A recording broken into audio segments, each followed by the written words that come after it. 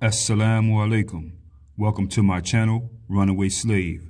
I would like to give a big up to all my subs and supporters who like, comment, and share the videos. In addition, a special big up to all those who purchased my masterpiece, my book, The N-Word is No Secret in the Service. Big up to you all. Let's cook. Okay, people, this is a white American neighbors going wild story. First, I got to say big shout out to the sub, George Jackson, for inspiring this video here. And we're taking it down to Tampa, Florida, okay? And in this story, we have this big Mayo monster neighbor, a knuckle-dragging beast by the name of Terrence K. Wolf down in Tampa, Florida. Now, apparently what happened was this black woman by the name of Benita McConaughey. She's out in her neighborhood in front of her house, watering her grass, okay? And at the same time, this white American man by the name of Terrence K. Wolf is walking down the street with his dog. Now, the story goes, I believe that he let his dog poop right on her lawn in front of her.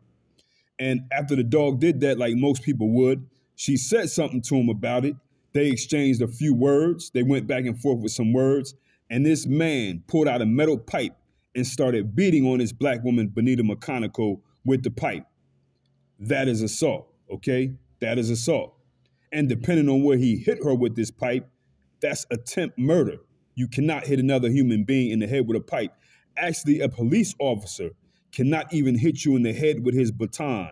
That's illegal unless they are cleared to use deadly force. That would be the same force as using a firearm. I don't know where he hit her at with this pipe, but he did hit her in the body, okay? So you would think that this man will go to jail, or at least he needs to be arrested for this. Not at all. The city of Tampa said, nope, we are not arresting this man.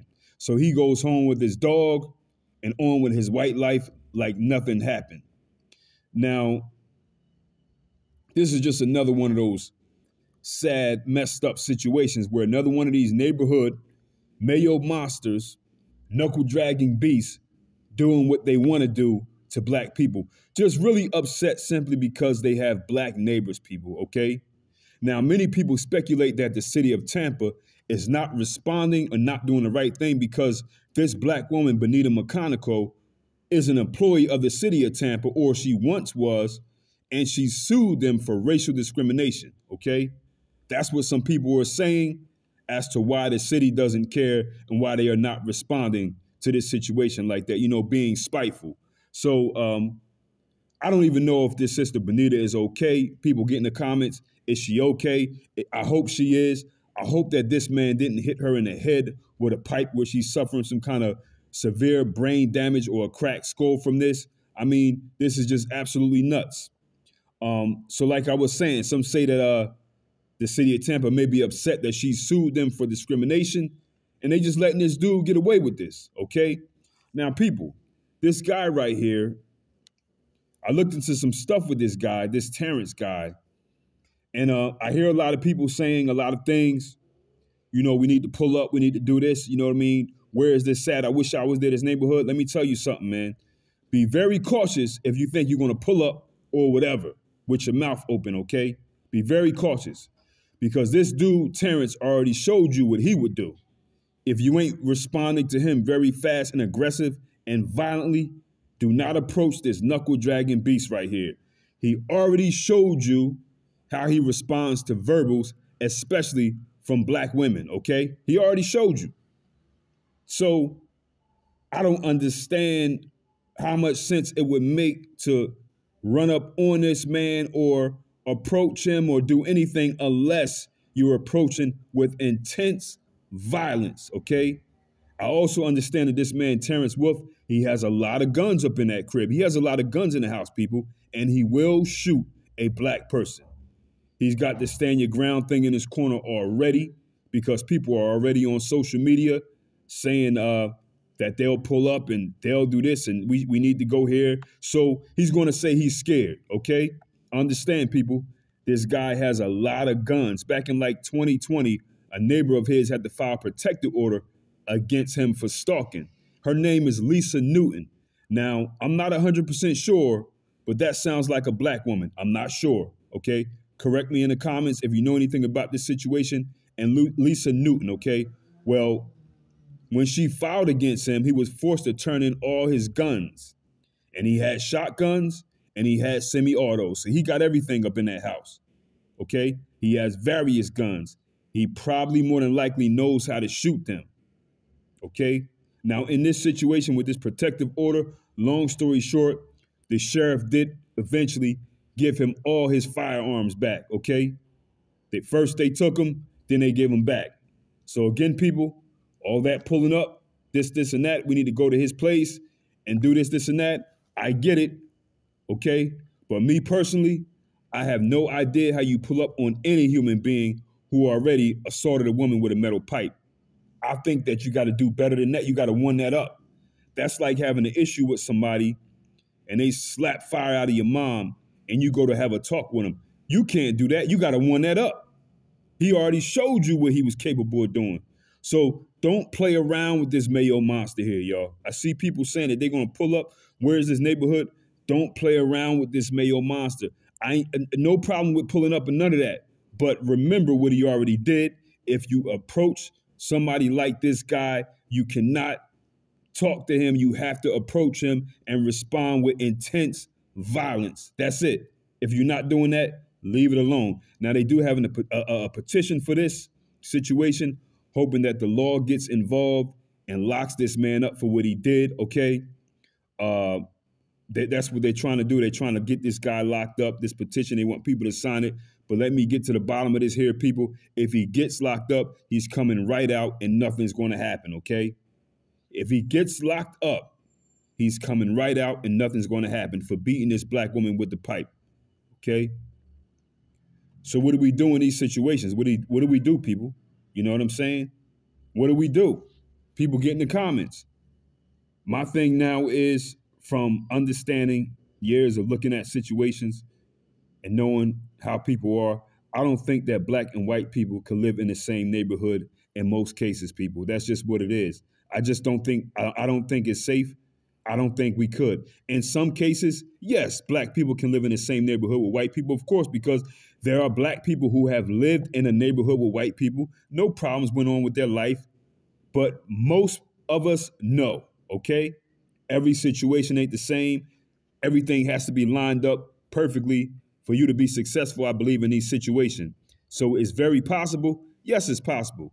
It's happened with some. But most black people and white, no. It's going to be a lot of problems, and these problems a lot of times are going to result in violence. These guys like Terrence K. Wolf here, he's upset, they're mad.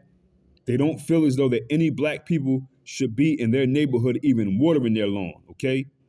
And I do believe that black people have to do deep background checks in these communities where you're going to move into, either rent a house or buy a house. I think that black people have to we got to definitely start going up and down that street. It's not hard to find out, you know, who lives in these houses, whatever, and doing background checks, find out everybody's name. There's certain complaints against them with the municipal building, whatever, you know, that's what it is, people. You know, we can't control where people live or where they have to live. But in order for this to work out in our favor, I think that black people have to do more background checks on these neighbors beforehand. You know what I mean? And those results to these background checks should be an important factor as to whether we move in or not. You get what I'm saying? So it's not like you got to be so paranoid, you know what I mean, because it's white people there, but it's like this. No surprises, yo. These situations, no surprises. These knuckle dragging beasts, these Mayo monsters, they've been sitting in these neighborhoods assaulting black people before. It might be things at the, you know, the municipal building or whatever, showing that, oh, they did this in, you know, 2012, whatever, with this black person or this person, just to know what's going on, okay? Especially in these neighborhoods where the houses are close, you know, cul-de-sac type styles, you know what I'm saying? Close houses. You know what I mean? That's what it is, people. These guys are sitting back, looking at things, watching, and you need to be watching them also, okay? You need to be watching them also. When these guys do terrible things to black people, the other white folks in the community are not going to go against the grain for you. As cool as you think they are, as cool as you may be to them, they are not crossing the grain. I mean, this year alone, look at the the stuff that white neighbors have been doing in 2024. You know, this has always went on, but, you know, we know more stories due to the internet and social media, different media outlets, just brutalizing black people. We had the young man recently in Florida, walking in Sarasota, Florida. The white community comes out, follows him, pulls out a gun. Heather Smith, I just did a story on her in Texas. Black woman in Texas, Heather Smith. White man just comes to her house, kicks the door in and blows her away. She don't have no relationship with this dude. In North Carolina, the black youth went outside, goes across the street to his white neighbor's house to bow his head in prayer with him. The white neighbor blasts him through the door. You know, he shouldn't have did that mess. But you get what I'm saying? The white neighbor shooting through the door at him. Boy been living there 8 to 10 years, knows who he is. A few days ago in Minnesota, white neighbor thug, Mayo Monster, shoots the black man in the neck from the window. None of these white neighbors are going to prison, people. Maybe except for the one in a situation with Heather Smith, the man that took her life. He may go to prison for that, you know what I mean? But I just think that we're in a situation where if we have to live around them, we got to move a little different, do more proactive work and background checks and things like that, because it could be some information that's right there that will deter you from wanting to be around, you know, this devil right here. You know what I'm saying? This person that's going to cause these issues. This dude out here beating a woman with a pipe. He's walking around with a pipe. So people, look at that. Look at that situation there. There's no way that you should be walking around in a white neighborhood without your pipe. He's walking around in his neighborhood with a pipe. You need to have a pipe. You need to know how to swing it. You know what I'm saying? You can't, that's just the way it is. And I'm not saying that this woman right here in Florida did something wrong. She was just watering her grass. You know? I just don't think that she thought that he would respond to her by beating her with a pipe. But listen, the hatred is that deep. It's real. That's the way it is, people. Get in the comments. Let me know what you think about this situation here in Florida with this sister, this knuckle-dragging beast, this neighborhood Mayo Monster, beating her with a pipe. It's absolutely sick. Easy.